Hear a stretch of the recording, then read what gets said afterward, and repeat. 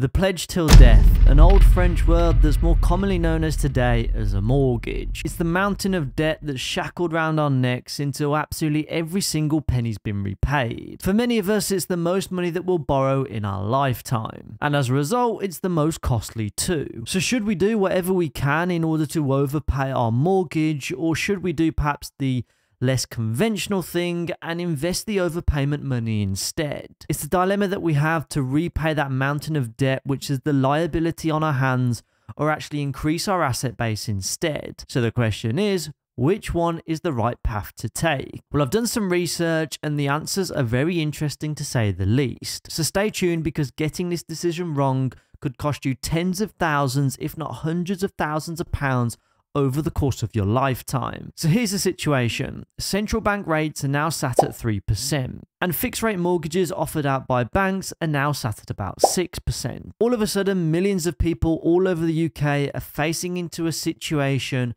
where their mortgage repayments have rose significantly. And here's the maths behind it. Before rates went up significantly, if you had a £250,000 mortgage repayable over 25 years, at a 2% rate of interest, your monthly repayments would be £1,060 per month. But if you're able to overpay that mortgage by an additional £200 per month, you would have actually cleared your mortgage 4 years and 10 months earlier, and you would have actually saved yourself £14,092 in interest payments. But what about now, with the average fixed rate mortgage being somewhere in the realms of about 6%? Well, let's run the numbers using that same £250,000 mortgage.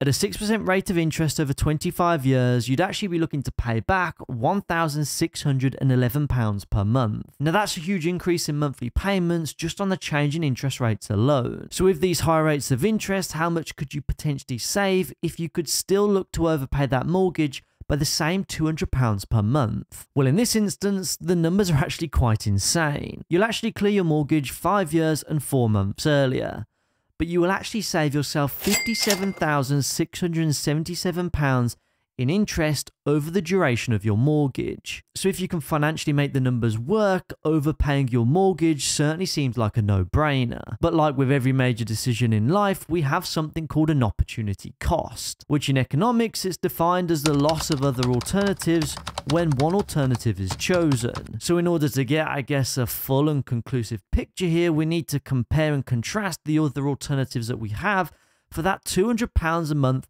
that we can actually afford in overpayments. Could we look to invest it, save it, or perhaps even use it to build a business? Well, I think quantifying building a business with that £200 per month is probably a little bit subjective, so perhaps that's another topic for another video. But what we can do is make some more accurate assumptions, I guess you could say, on actually using that £200 per month to either save or invest it instead. So let's start by talking about saving it. Now, as of right now, interest rates on savings aren't amazing. However, they should slowly go up over time, thanks to the central bank interest rates going up too. Now, the savings account which I personally have right now is with Chase Bank. They pay 2.1% in interest on the savings that I have, and they pay the interest on a monthly basis. So with £200 a month in savings over 25 years, achieving an interest rate of 2.1%, you will have actually made in just interest alone £17,893. But what does that exactly mean in comparison to overpaying our mortgage examples? Well, in option A, where mortgage rates are actually low, you'd actually be far better off saving the money instead,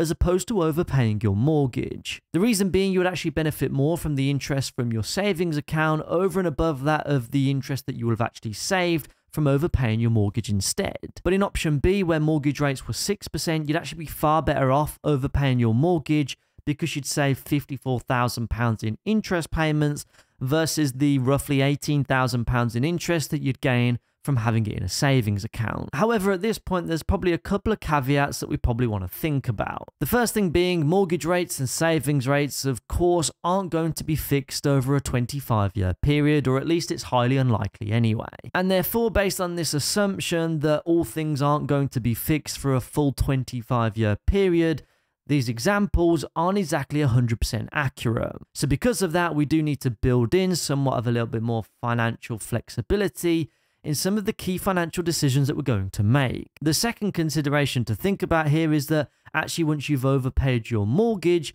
there's actually nothing that you can do with that money because it's completely illiquid. You can't exactly go and take a brick from your house and take it down to the supermarket to buy your weekly shop. The only way that you can actually claw back some of that money from the property, also known as the equity, is to actually look to refinance it, which kind of puts you back at square one anyway. Whereas if you went down the savings route instead, you'd have 78 grand sat in a bank account somewhere that you could actually use to pay for stuff. Perhaps even use it to retire early, pay for a few extra holidays per year, or even just give you a little bit more financial security as you become older. And I guess this is where differing values and priorities probably come into play. For some people, they'd rather have the cash and financial flexibility of having the money in a savings account, acting as either a safety net or an emergency fund, or even just being a little bit of extra money that you can spend whenever and wherever you want. Whereas others perhaps value the security of having no debt on their property. Now, whilst I'm obviously nowhere near paying back my own personal mortgage, I think there's still be, or at least I could probably imagine, there would be a huge psychological benefit to actually having overpaid a mortgage, knowing that if shit hits the fan, you've not exactly got a whopping big mortgage payment anymore that you need to think about. And that for some people is certainly invaluable, and you can't put a number on that psychological benefit that you would have achieved. But what about if you've got the appetite to invest? Because overpaying your mortgage or saving the money in a savings account instead are perhaps what I'd refer to as the perhaps lower risk appetite, as well as more conservative approach to financial management. However, if you do have that slightly higher appetite for risk, what would happen to that £200 a month if it was invested instead? Well, I guess the first consideration to make is, well, what are you exactly investing into?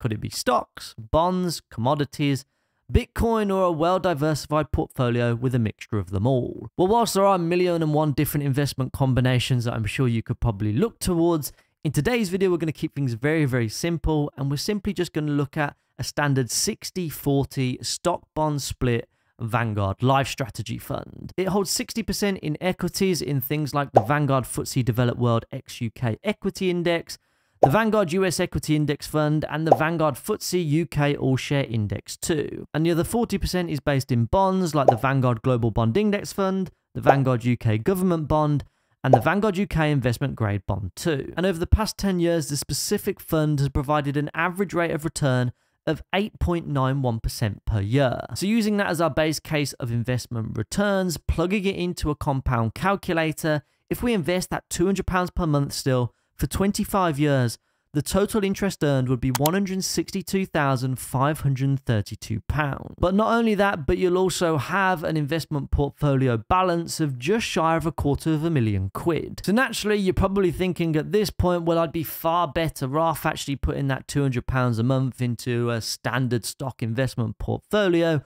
rather than overpaying my mortgage instead. But there is another consideration to think about, and that's simply that past returns aren't necessarily indicative of future performance, because we're operating in a very different macroeconomic environment now than we have done over the course of the past 10 years. And that's because we've got high levels of inflation, interest rates are on the rise, and we've also got a slowing global economic growth outlook. And that unfortunately is a bit of an environment and a concoction for potentially far lower equity market returns. So whilst this 60-40 stock bond split investment portfolio allocation has actually provided returns of just shy of 9% in the past 10 years, it doesn't necessarily go to say that we'll still achieve those 9% returns on average every single year for 10 years into the future too. Or should I say 25 years for the full duration of the mortgage. In actual fact, JP Morgan have recently published their 10 to 15 year outlook on global equity markets, and it certainly makes for a little bit of an interesting read. Their actual forecasts range from anywhere between 7.3% to 8.4%, depending on the geographical location that you're actually investing in, which of course is slightly lower than perhaps the investment returns that we've seen in the past. But equally, whilst average market returns are a good overall proxy for performance, we all know that market returns aren't consistent year on year. Here's a chart of the past 90 years of US stock market performance. What it clearly shows is that in some years the market is up, but on other years the market is down, and therefore your investment returns on £200 per month is absolutely not guaranteed. However, you could argue if you are on perhaps a longer term fixed rate mortgage, it's more of a, I guess you could say, a guaranteed rate of return because the rate of interest on the debt is going to be fixed for perhaps a 5-year period, and therefore the balance reduction is consistent and it's not fluctuating throughout the duration of the term. So it certainly gives you an element of certainty of almost like a fixed rate return when you're overpaying your mortgage, versus I guess the uncertainty of investing into the stock market, where the investment returns are somewhat unknown. So the overriding question is, what exactly do you do? Well, the numbers certainly suggest a diversified investment portfolio is certainly the way to go. And based on the example I've provided in today's video, you'd have £162,000 in earned interest versus the £54,000 in saved interest on a 6% mortgage rate, or even the £18,000 in interest that you would have accumulated from putting it in a savings account. But I think the truth of the matter is that there's probably not a one-size-fits-all approach. I think it all very much depends on 3 things: your own personal risk appetite, your own personal financial situation, and fundamentally just what brings you peace of mind. But I think in a more ideal world, the best approach is to probably be a little bit more dynamic with your financial decisions and your overall financial management. And it's where I'd probably propose something like the following. Firstly, always save up an emergency fund, which should be about 3 to 6 months worth of your monthly expenses. Secondly, then you should look to invest about 10% of your income. And then thirdly, if you're able to achieve step 1 and step 2, then whatever spare surplus disposable cash that you have at the end of the month, perhaps you could then use that money to look to overpay your mortgage. I guess from that point of view, you kind of tick all of the boxes from a personal finance principles point of view. You get the security from having an emergency fund, you benefit from growing your wealth through investing, whilst also actively paying down your pledge till death. So I hope that answers the old age question of whether you should actually overpay your mortgage or invest the money instead. Now, before you go, if you are interested in the investments that I hold within my own personal trading 2-on-2 investment portfolio, then be sure to click on this video next, where I actually invest £1,500 into the investment portfolio. So with that being said, see you over in the next one.